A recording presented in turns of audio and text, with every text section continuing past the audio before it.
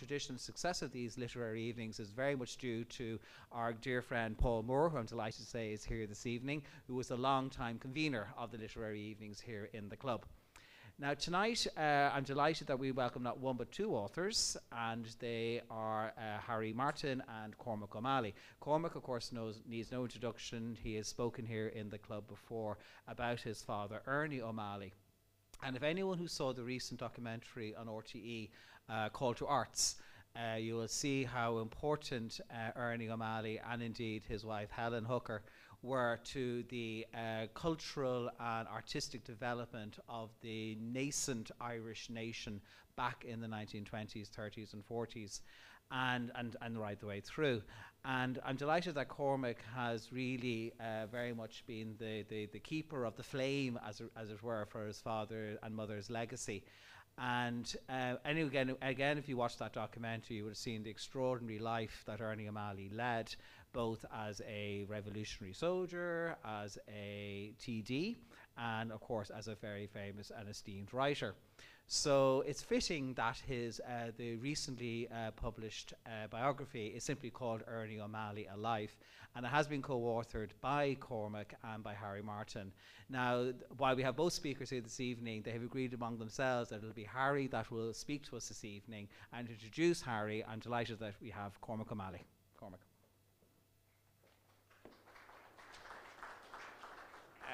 Thank you very much indeed. Can I take this off? Yeah. Well, first of all, yeah, it's a pleasure to be back here and speaking on my feet. Just on the side, if you haven't seen, a little plug for RTE and a call to arts. I gather it's on Player. I don't know quite what that means, but you go to RTE and you can hit Player and you can go down and see a call to arts if you haven't seen it. It was my homage to my parents and their journey in the artistic world of Ireland in the 30s and 40s. But this evening is a different matter. It's on the literary side, and I've had these last couple of years working with Harry Martin, who's a dear friend from this town in which I now live in, Stonington, Connecticut. And just to tell you a little bit about Harry, the most important thing I think that comes out from Harry is that his grandfather Dominic was from Galway. And of course, being from Mayo, myself, Galway is, well, we're very proud of Galway being from the west of Shannon, but Harry has inherited from his Galway this fierce spirit of sort of vitality. And it's what we in America you'd call the litigation style, the barristerial style, and I think it's a force of nature, and that's what Harry is. And when he got to Harvard, he sailed through Harvard and Harvard Law School. He went into a prestigious law firm in Wall Street. He carried on and transitioned into diplomacy with the United States International Aid Program in Latin America. Then he started to climb the corporate ladder in banking and became CEO of a Merrill Lynch bank in London. And not having been satisfied with that, he went on to run an Arab bank consortium in New York. And later on then provided financial advice and planning to some of the top American private families. So Harry was looking for something else to do at age 81. And he decided to become a writer. And the real thing is Harry has become a writer because he suffered through a lot with me, but I was delighted not at his suffering, but at the energy which we brought to this project. And he brings such a passion, which is sometimes hard to control, but we managed to get it through the eye of the needle of publishers and editors and various other matters that you do in order to get a book out. So there we have Harry Martin to bring you the story of Ernie O'Malley.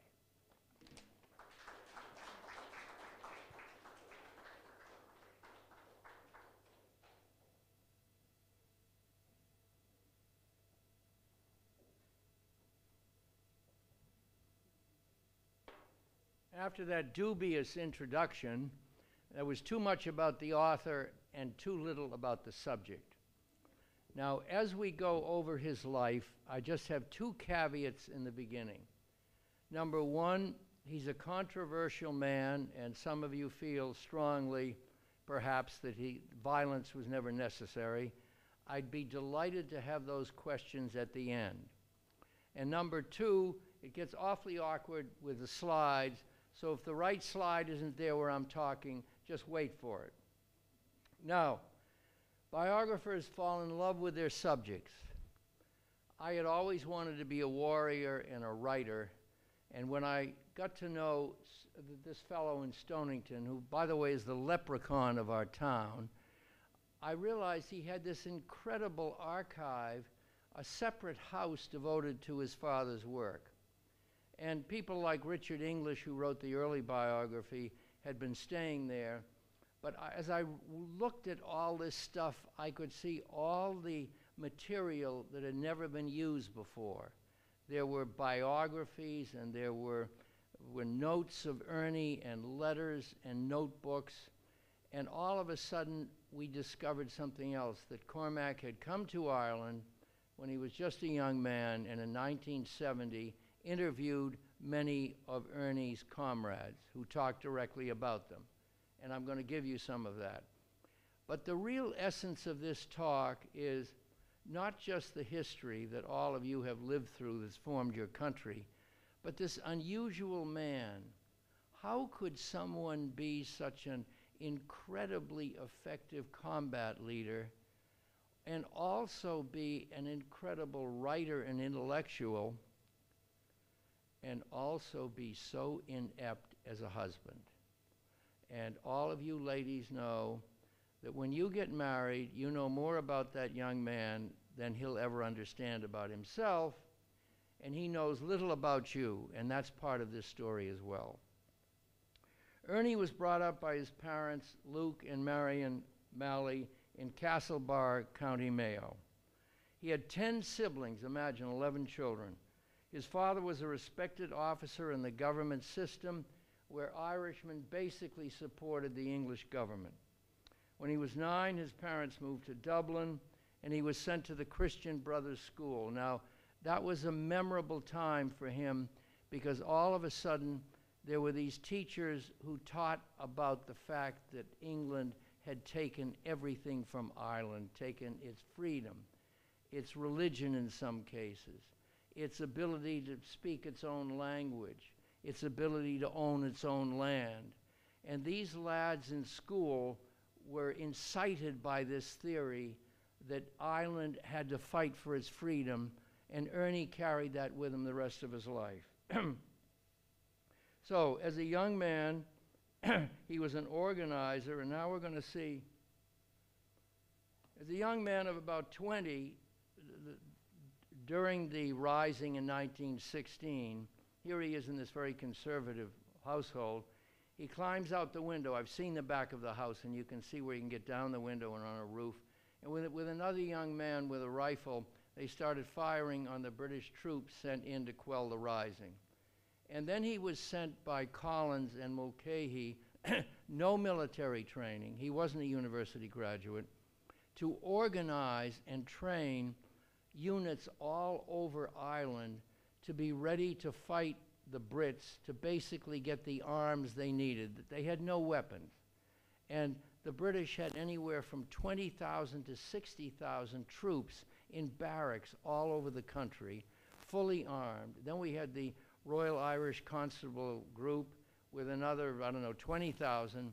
And here this rabble of lads coming out of houses in the countryside were going to confront this massive military force, take enough of its weapons so it could effectively fight them to a truce. That's what he did. Now, these are the counties he was sent to. And when he went to these counties, he didn't know any of the people. By this time, his family had gone to Dublin. He was a university boy. He had a different accent. He was always an intellectual. And the elders thought that he was some madman sent to bring their children into violence and difficulty. He often had to sleep on the floor of a country place somewhere. He had no water to wash in. He didn't have an arm that worked. He didn't have a firearm that was effective. He went by bicycle from county to county. And look at all the counties. First he went to the north, to Donegal, and then those are the counties in the dark. Okay, this one's later, so I'm going back. All right, so when Cormac talked to his father's comrades, and this was 70, so we're talking 50 years before, Sean Lamass, later Prime Minister, told Cormac what made Ernie such an exceptional military leader. Quote, Ernie had daring characteristics. His gap between decision and action was very small. Leading men in actual combat, he'd be excellent. He'd inspire them to do things that they would otherwise not attempt. That's the essence of a combat leader. He had exceptional organizational ability. That's rare to have those two qualities together. He wrote detailed commands to every soldier, 10 to 20 a day. Peter O'Connell, and by the way, forgive me if I pronounce some Irish names incorrectly. Peter O'Connell described Ernie's behavior before the IRA raid on the Ballytrain barracks in February 1920. Quote, Ernie marched through town wearing two guns openly while the RIC tried to avoid him. They were in control, the constable people. Someone said, what a strange thing that is to do. Ernie said, quote, well, it's good for the morale of the people to see an IRA man walk around fully armed. The local battalion commander, who probably was 45 or 50, Ernie's 22 or 3, said, it may be good for the people's morale, but it was damn bad for mine. Okay, his exceptional, this isn't to talk about all the things he did. I'm just going to mention a couple. With Liam Lynch in Cork, he took over the Mallow barracks from a British Lancer regiment by himself with a few men and captured all the arms. He had about 10 men trying to kill him and his aide, Jerry Kiley, somewhere in North Cork. He shot 5 or 6 of them. Now, there was another interesting thing about Ernie. They call him a gunman, and you've all heard that. In the beginning of his military career, he was confronted by an IRC guy who was going to arrest him, and Ernie felt that, Ernie had a pistol too, he felt that it was proper for him to wait for the other man to fire first. Now, if any of you have been in the military, the idea of waiting until the enemy fires at you is ludicrous.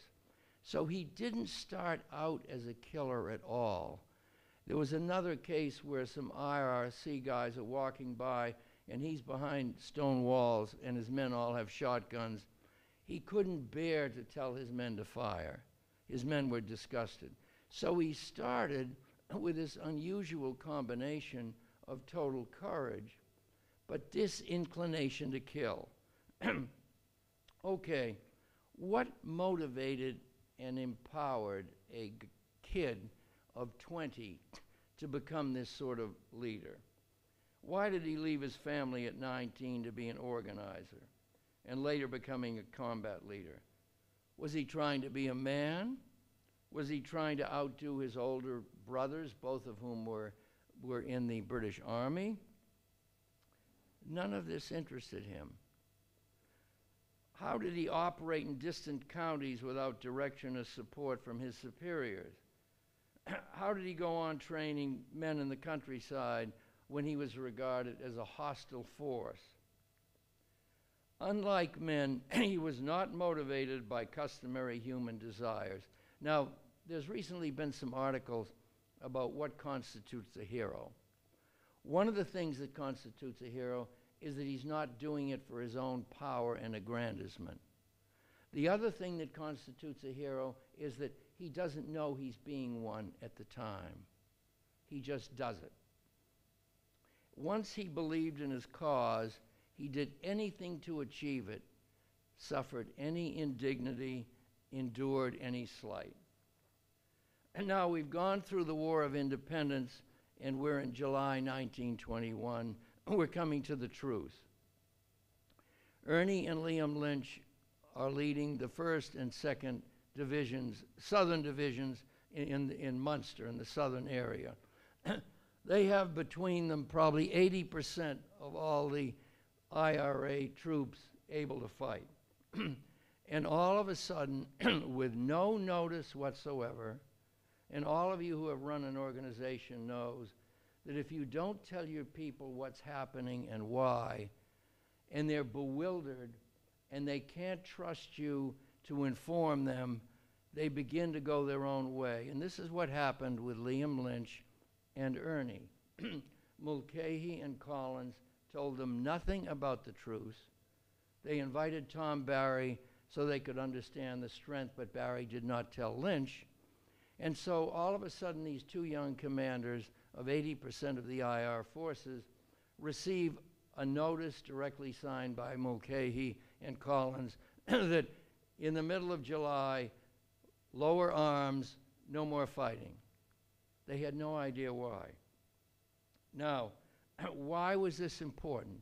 It was important because when the treaty came 6 months later, they didn't have the knowledge, these lads, to understand that they could never beat the Brits out of Ireland. I mean, Britain had an enormous army just demobilized from the First World War that it could have sent over.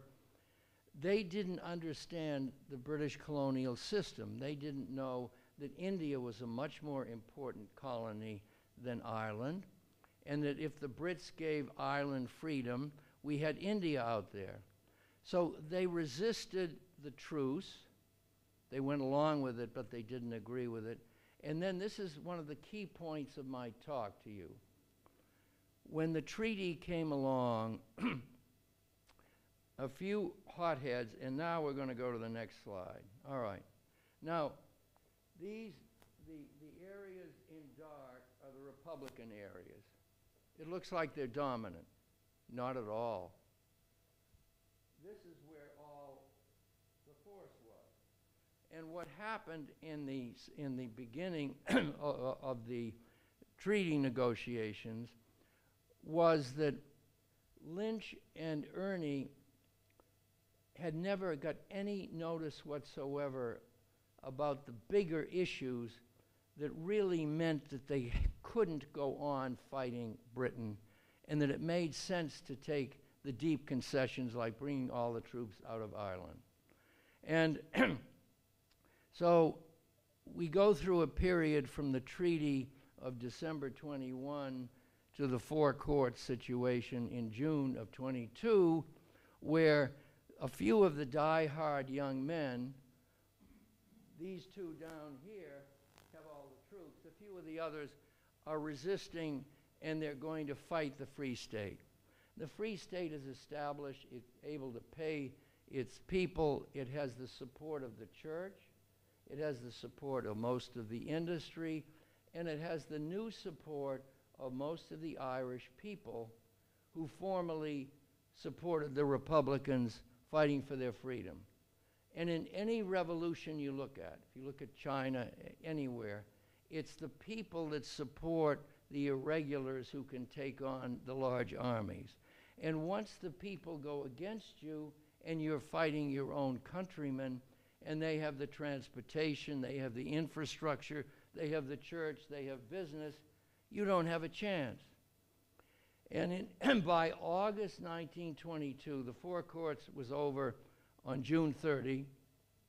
By the way, I get as excited about this talking to you as I did when I first learned about it.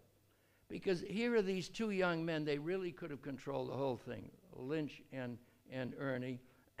And they're in, it's June 30 of 22, and Ernie has to surrender the four courts, okay? He doesn't have a chance. Within 6 weeks, the Free State Army, and now ironically and tragically, their leader, probably the greatest figure in the War of Independence, Michael Collins, is in charge of the Free State Army, and Mulcahy is in charge of the government.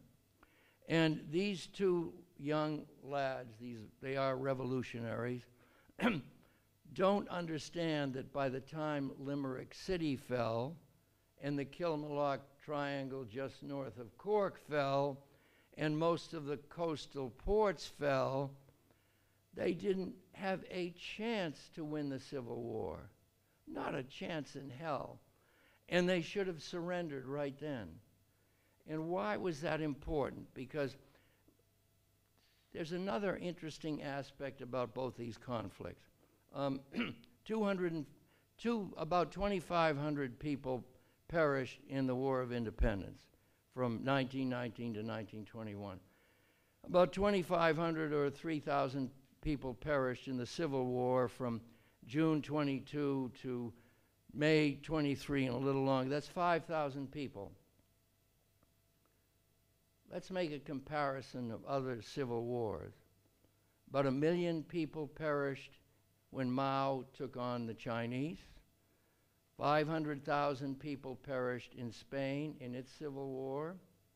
750,000 Americans perished in their civil war.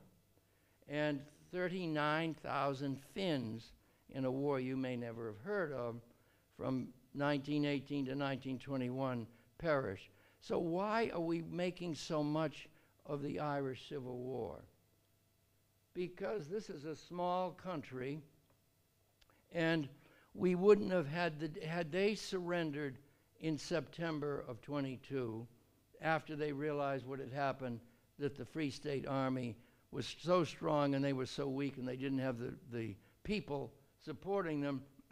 If they had surrendered then, we wouldn't have had the executions in December and November of Erskine Childers, of Rory O'Connor, of Liam Melrose, of Barrett. None of those 5 leaders of the IRA would not have been executed. I think another 117 people were executed or died in prison. And by the end of the Civil War, Ireland had been divided the way America was. And by the way, our Civil War ended in about 1868. It's still going on. Come to America and look what's happening in the South compared to the North with basic stuff like vaccines, and we are still fighting our Civil War so much later. So civil wars create a wound to the country that's lasting. And that's why I believe that it's a tragedy that Mulcahy and Collins, who really understood the worldly picture much better, didn't help these young men understand that it made no sense when the Irish College came to Ernie in September for Ernie to say, "We're fighting on, forget it." And another thing that motivated these young men to go on fighting so long was that their people were being treated badly by the Free State. All right? The IRA had been treated badly by the British. The IRA, I think, executed 67 Irish civilians in Munster mostly. Civil wars are horrible creatures of agony for a people. So if they had ended it in September, I think Ireland would have been much better off. All right. So now we leave the warring period, and I'm delighted to say that this man, who was known to all of us because he ran out of the Humphreys house, 100 Free State soldiers surrounding it with a weapon in each hand, firing, shouting, "No surrender here." He's wounded 9 times, shot to the body. Imagine getting rifle shots to your body 9 times. He goes on for 2.5 years in the prison. He goes through a 21-day hunger strike. He never gives up. That's another thing about a hero. He isn't doing it for his own position. He doesn't know he's a hero. And number 3, he never gives up. Never. So he comes out of prison. He's one of the last people released by the Free State, because if they let him out early, he might have brought the IRA back again. So he's 20 months in prison after the ceasefire of May 1962, or rather 22. He comes out with a few other lads, and he comes into an island which no longer recognizes his heroism, which basically is tired of the violence, which wonders why these young men went on fighting. He has no prospects. He has no money. He goes to his family house, and his father is terribly angry because he's ruined the family. Now, most men would have done something like his comrades did. They went to America. They just went on with their lives. Not Ernie O'Malley. Okay, what Ernie O'Malley did was he went to Europe. He saw, and all this time lingering in this wild warrior is a deep intellectual. Those characteristics don't go together all the time.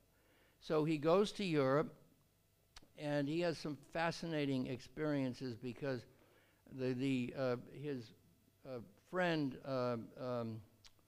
Maud Guns and McBride's son, Sean McBride, is living in Paris, and Colonel Lacasse from the French Sûreté, the intelligence unit, comes to see young McBride, who's living there. He says, by the way, what is your friend Ernie O'Malley doing here? And McBride said, he's not doing anything. Colonel Lacasse said, ha ha, you're a nice boy, but let me tell you, he's the military advisor to the Basques and the Catalans, and there's a Catalan unit here in Paris. They're going to take the train this Saturday, go down and capture Spain. Please dissuade the young man from this folly. So even though he was no longer a general and a hero, this aspect of his life went with him forever. So he comes back to Ireland. He gives up his medical studies, more or less, and all of a sudden his past comes back again because De Valera appoints Frank Aiken and Ernie to go to the United States to raise money for the Free Irish Press. So over they go, and at this point he's, let me see, this is 1928, so he's 31, okay. And let's see, isn't it a shame when you get older, you only have to put on glasses to read, which I'm going to do right now. He goes to New York City, and a local paper reports on one of his events. Quote, this was one of the most fashionable social Irish events ever held in New York City, joined by all the prominent Irishmen. The Grand March was led by Ernie O'Malley, the Irish Republican leader. When he entered the hall, the band played the soldier song, and all the audience joined the singing. How did this funny kid from Mayo get to the point where everybody in the room in New York stood up and sang with him? Okay, and now another thing he's doing, this eternal ability to survive and never give up goes with him. So as he's going across with Aiken, and they met their goal of raising the money, he's meeting with intellectuals. He wasn't an intellectual before, was he? He hasn't written a book yet. He hasn't done anything. And he meets with the leading intellectuals of America. He meets with John Ford, the movie director in California. He meets with the photographers, Edward Weston. And then he has somebody drives him down to the artist colony. And do we have it there? There she is. Mabel Dodge Lujan in New Mexico, in Taos, had created a colony with D.H. Lawrence and his wife. All of these wonderful characters are down there. Georgia O'Keeffe, the painter. Ella Young, you may remember, the Irish writer. They introduce Ernie to local Indian tribes. Ernie becomes an expert on the Indians. And then he goes to Mexico, where these are people that he's never met before. He may have the entree of being a general, but this is what all of them happened to all of them.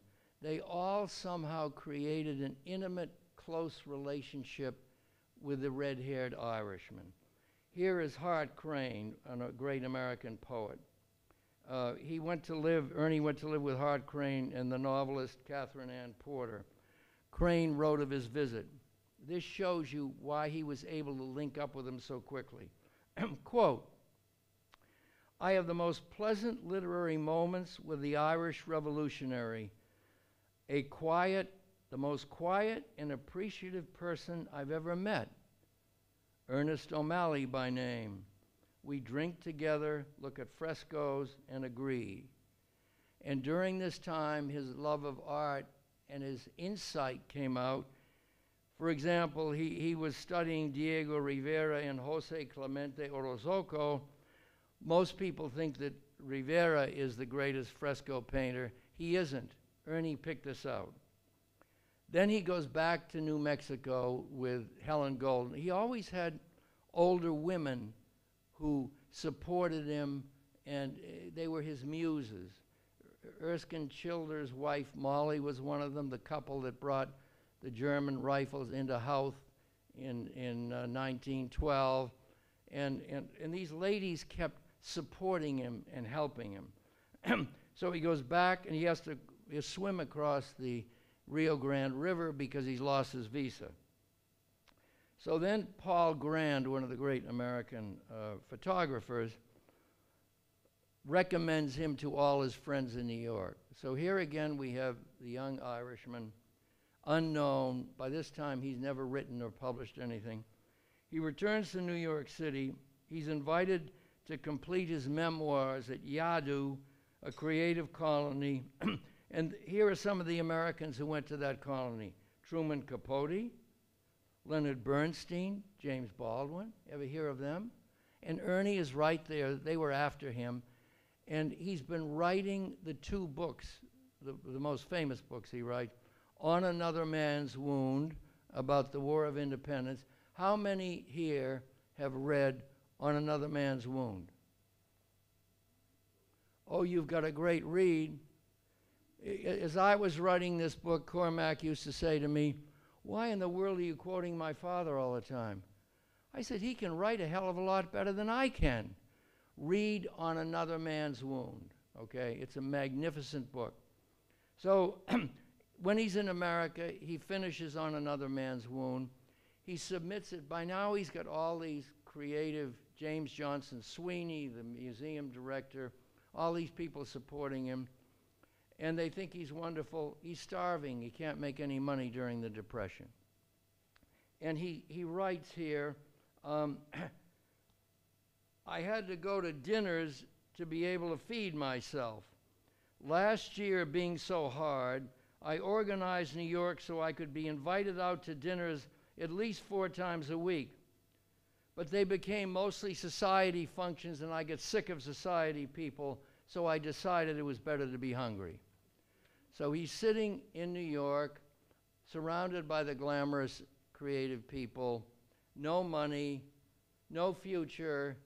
9 publishers turn his book down, even though they all address him as General O'Malley. What is he to do? Well, number one, we can see now why Mulcahy and Collins were correct about the gradual evolution of freedom of Ireland that would happen after the treaty, because by the mid-30s, de Valera is in charge of the government, and Ernie gets a disability and war pension, which is enough so he can propose marriage. Now, unfortunately, Ernie was the greatest combat leader. He wasn't the greatest suitor, okay? So what happens? There's a couple in New York, Elon and Blanche Hooker, who's a very rich industrialist, and they have 4 daughters, and they invite the most exciting young men in New York to their Greenwich mansion for a Sunday lunch. Their youngest daughter, Blanchette, had just married the most eligible bachelor in America, Rockefeller III, okay? So nobody has the place that he does. Another one marries John Marquand, one of the great American novelists. Two are single, and out comes Ernie, okay? So Ernie starts in having a battle with Elon Hooker, who's a conservative, because Ernie says how badly the U.S. has treated the American Indian. Now we come to Helen Hooker. Now, forgive me, I'm always concerned about this fellow back there, because this is his mother we're talking about, all right? At 26, Helen Hooker knew more about the world and men that Ernie, she was 28. Ernie was 36. He never learned as much about women as she knew about men right then. She was totally independent. She refused to go to the schools like Vassar that her sisters went to. She had already traveled all over Europe and met with an exciting young American who was studying with Pavlov. She was a talented, she'd been junior tennis champion of America. Whew, and here she is. Does she look like a determined, independent, confident young woman? Wow. So having seen Ernie take her father on, she took Ernie by the arm, took him out to her sculpture studio, and then Ernie, for 2 years, courted her.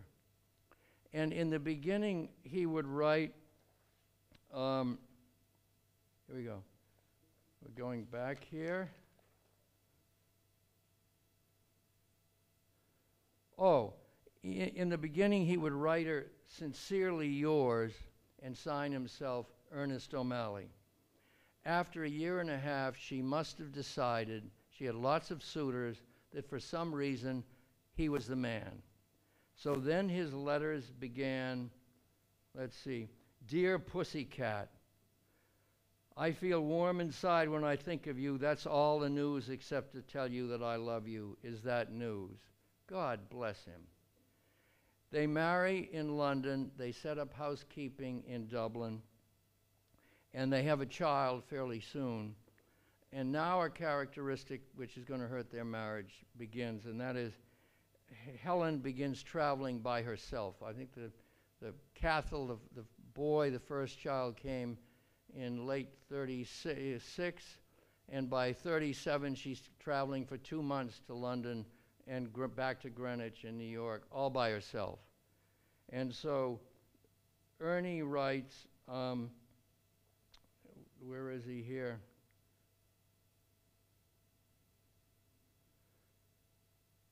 I played with a baby, and this is, she's been gone for 2 months, and this is the spring of 37, and Cathal was born in the fall of 36, or 35.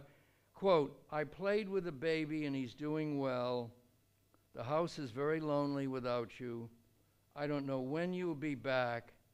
Not when you say, I think. Okay, then in Ireland they decide to rent and then buy Burrishoole, a lovely country house in Mayo. It's on Clew Bay in O'Malley country, where the locals said, throw a stone and you'll hit an O'Malley. At first, country life is charming. Then when they begin farming, there are some nasty Welsh brothers nearby who threaten her when she's pregnant with her second child. And Ernie, who wants to be politic at that time and not be a celebrity anymore, instead of taking the Walsh brothers on, does nothing about it. She's hurt by this. Here's the hero husband. Why isn't he defending her? Okay, by 1944, Helen had enough of County Mayo and comes back and buys a house for the family in a Dublin suburb. Now, other traits that were different. Here are two strong people fall in love, wonderful characters, little knowing that years later their basic character and personality differences are going to make it impossible for them to have a successful marriage. By the way, this isn't a rare case. We're just talking about humanity. So Helen, who's from a wealthy family, is a spendthrift, never worries about money. Ernie, growing up in his family, had to worry about every penny, and that troubles him terribly. An even more important marriage element begins to go wrong. Ernie moves to a separate room because he reads late at night. Anyone here who has been through a first marriage and a divorce, and may now be in a blissful second marriage like I am, knows that moving to a separate room for the man is not a good thing to do. And when Helen comes to see him to make up their quarrel by making love, Ernie insists that they have to have intellectual agreement before he's going to bed with her. What a disaster, right? Anyway, again we see these incredible differing characteristics in him. This genuine hero, a deep intellectual who can write one of the best books, the best book on the warring period, who can be a best friend of Jack Yates, but a man who really doesn't understand at that point in his life women. Okay, 2 houses away from their new house in Dublin lives Liam Redman and his family. He's a leading actor in Dublin, and the leading actors form the Theatres Group. And the Theatres Group gives plays in Cork, in Dublin, and in London. And Helen gets terribly excited and involved with this. She donates or invests £1,000, which is a lot of money at that time. She spends a great deal of time as a designer of the costumes and the stage sets, and she's in London, and she's not at home all the time. 65 years later, when I interviewed Cormac's older brother, Cathal, about this period, Cathal said, quote, "Mother became involved with the Players Theatre and no longer lived at home with us. I saw her every 6 months or perhaps once a year." Meanwhile, Ernie is going into his creative period where he's recognized by the world. All right. We're going to skip over that and that one. He befriends Jack Yates. And by the way, there's a magnificent exhibit of Yates in your National Gallery we just saw today. Becomes his friend. And typically of Ernie still has very little money. In 5 installments buys Death for Only One, which sold for something like 600,000 or 700,000 euros a year or two ago. And then he not only befriends Yates, but he befriends Louis de Brockie, if I'm pronouncing that properly, Evie Hone. He helps Yates do his exhibition in Dublin and London at the Tate. And all of a sudden, Ernie is in the middle of the intellectual world of Dublin. He becomes book editor for the Bell. He speaks on the Irish radio on music from Africa, the Middle East, the Orient. He becomes a Renaissance intellectual, and more important, finally, and now we're going back here, we'll go back in a minute. Here we are with a family, and there they are in Burrishoole. They go back and forth between Dublin and Burrishoole. We see Helen and Ernie. We see little Cormac with red hair at that time. We see Etienne, who's their daughter, the second child, and Cathal, who's the older boy. And there they are at Burrishoole.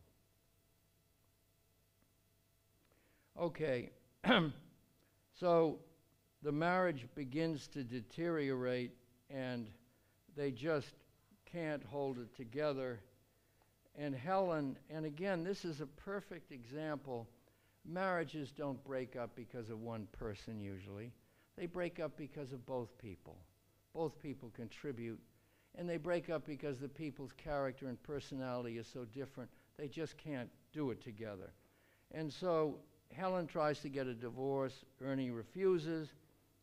And Helen describes her feelings in a 1946 letter to Ernie, quote, "Perhaps you need to be alone the rest of your life, but I have already had to spend much of my life with you alone and without companionship of heart or act." That's so wonderful English. She's a heart or act.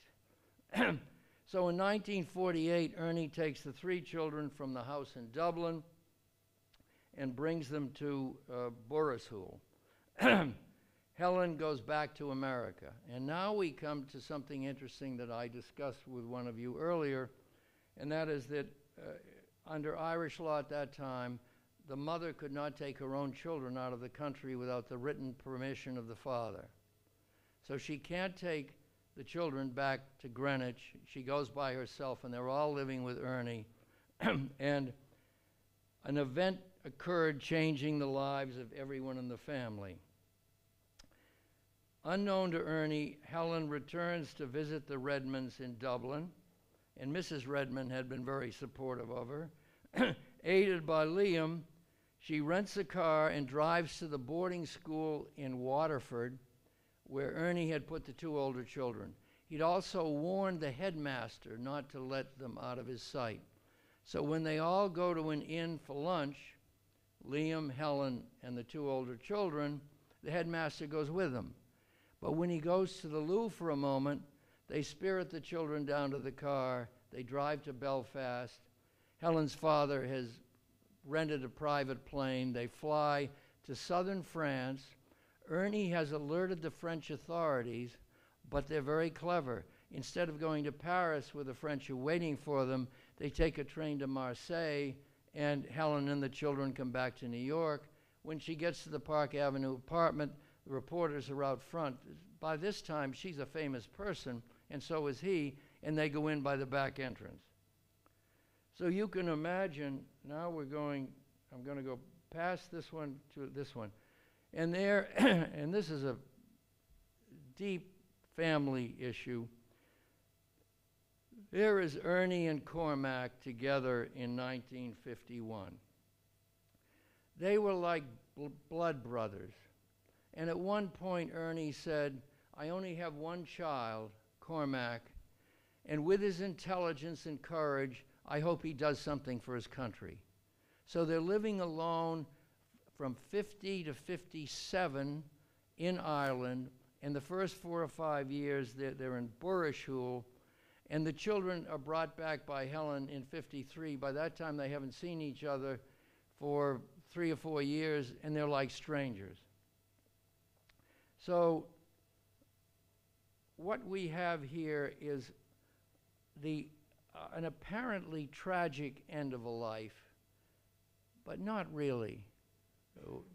When I studied him, by that time, On Another Man's Wound has been published both in London and in Boston, and the press refers to it as a stirring epic told without rancor or bad feeling, one of the great stories of our time. He's published a magnificent novel. He's brought this boy up, and he's respected. He has friends who put him up. And when Cormac and I were doing some research on this book, and we drove from Dublin to Mayo, I remember you stopped by the road in Roscommon and said, I spent one summer down that road in a country house there. I said, why? He says, because my father, to protect me from being kidnapped, put me in different houses every summer during my vacation. So here we have a stirring story, a human story, a tragic story, and there's one really happy thing for Ernie in the last 7 years, and that is John Ford. Now we go back here. There we go. John Ford makes The Quiet Man with John Wayne and Maureen O'Hara in Cong. I gather it's in County Galway, right next to Mayo. And here we have Wayne, Maureen O'Hara. Here's Ernie with a slouch hat is John Ford. Maureen and my friend Cormac here both have red hair. She sort of takes him up, care of him on the set. Years later, when he's a young naval officer, she invites him to Hollywood where she's in a movie. And Ernie has simply a wonderful time helping with this film. And he also realizes at the end of his life that his sister takes him into her house in Howth. He has, by the way, these siblings of his are incredible. Two of them become leading, three of them become leading doctors, and one of them, who as a youth worked in the Civil War, he had TB, so they cut his leg off, and he had a wooden stump, and he would carry messages in the Civil War. And that doctor helped Ernie at the end of his life with his health. So here we come to the end of his life in 1957. There we go.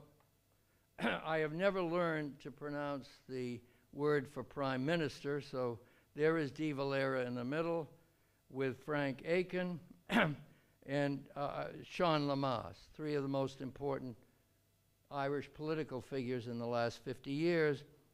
And Ernie had wanted nothing to do with notoriety at the end of his life. They insisted on giving him a state funeral where 300 servicemen fire a volley over the coffin and honor him. And if we go back into the War of Independence, two of the warlike men were very different. One was Ernie, who was reluctant to kill in the beginning, and the other one was what one of you called a critical name, Dan Breen.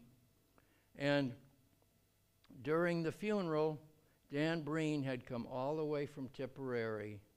No one had ever seen Dan weep before. Thank you, ladies and gentlemen. Do we have any questions about this interesting character? And I knew my new friend, the barrister, I knew he'd get up and have a good question.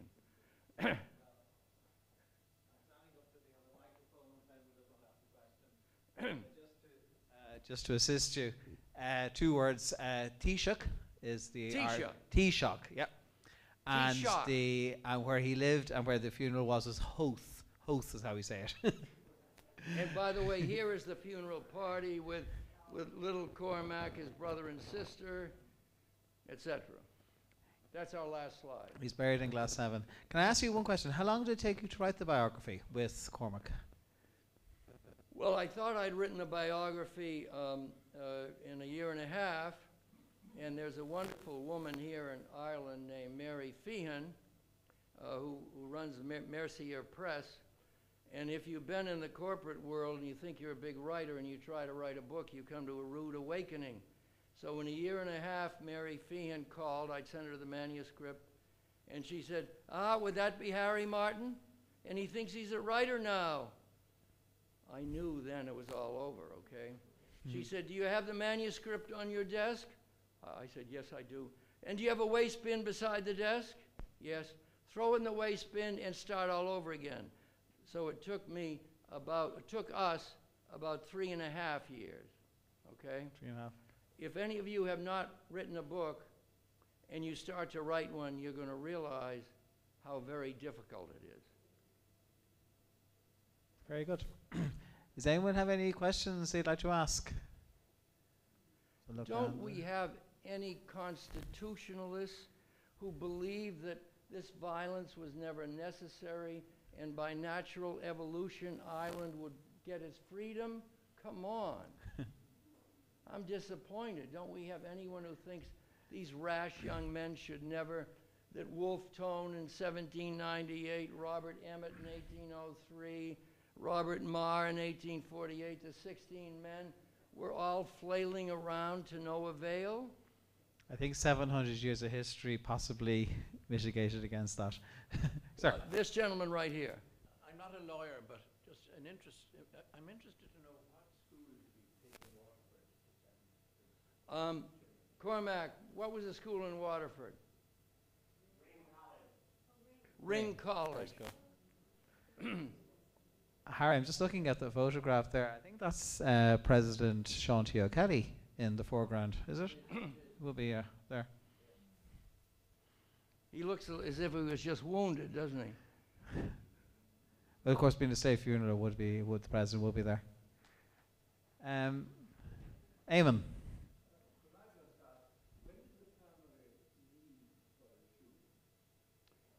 When did what? When did the family leave Oh. Barashul? Okay, that's a good question, because what happened in 1951, after she took the children back to America, Helen was on the title. She brought a lawsuit to evict Cormac and his father from Burrishool. And Cormac has shown me they lived in one room in this large country house with a little peat fire. And she had it looked to me like she had a very good case, but when the case got to the High Court, a draft opinion was written that this lady had taken the children out of the jurisdiction, had left the marriage, and all of you who are solicitors or barristers or judges know, she came into a court of equity, and if you don't come into a court of equity with clean hands, you lose. So the judge held for Ernie and his father, and they stayed in Burrishool until about 1955, 5 years, and then they went to an apartment in Dublin, and that's basically where he was before he went to his sister's house early in 1957, just before he died. So they were there, she left in 50, they were there 50 to 55 roughly, having survived this lawsuit.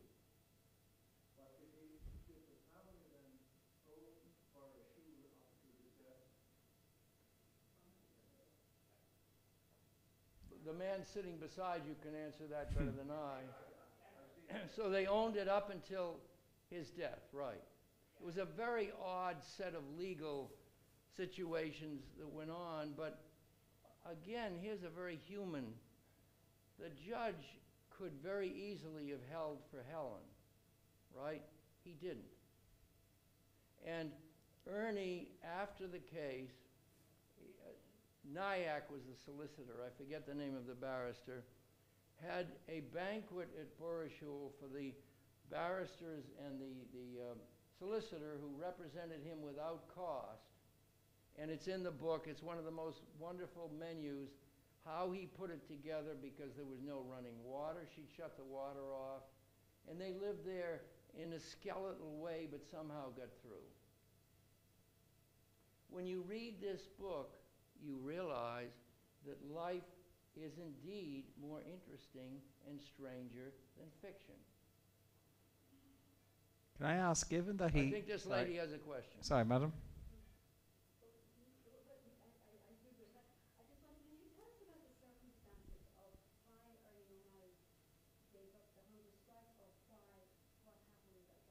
Well, the hunger strike went on in November 23, I remember, and it was 41 days, and Ernie had told his comrades, because he was still in a condition where he could barely walk. He'd been, you know, everyone thought he was going to die, and in fact, one of the Irish newspapers reported that he had died.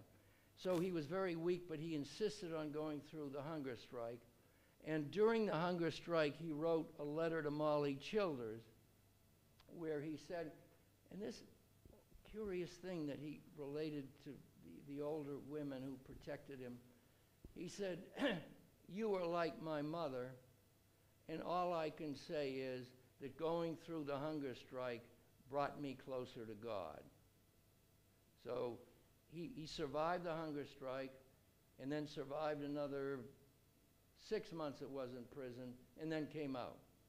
A broken man in some ways, but a determined man who would recreate himself as an important creative intellectual. That's why he's such fun. Anybody else? Any other questions? Yes, sir.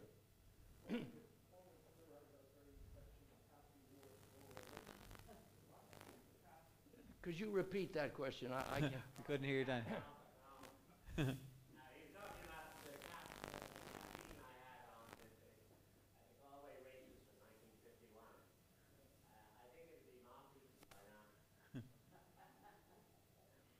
Okay.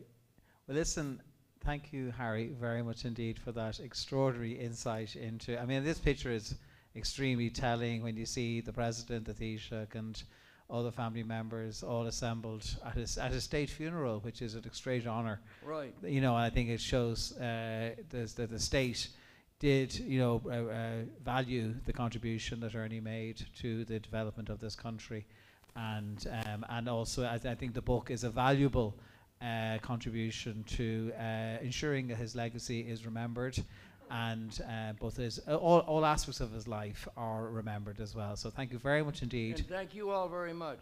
And ladies and gentlemen, Harry, one sec, don't go. As is traditional here in the club, we show our appreciation for our speaker, and we have a little gift for you, a little something to bring back to America. So there's a little something for you, my friend. So thank you very much indeed. I hope you enjoy that. And ladies and gentlemen, I hope you enjoyed this lovely talk and show your appreciation once again for Harry Martin. Thanks again. And I hope you all enjoy your dinner. Thank you.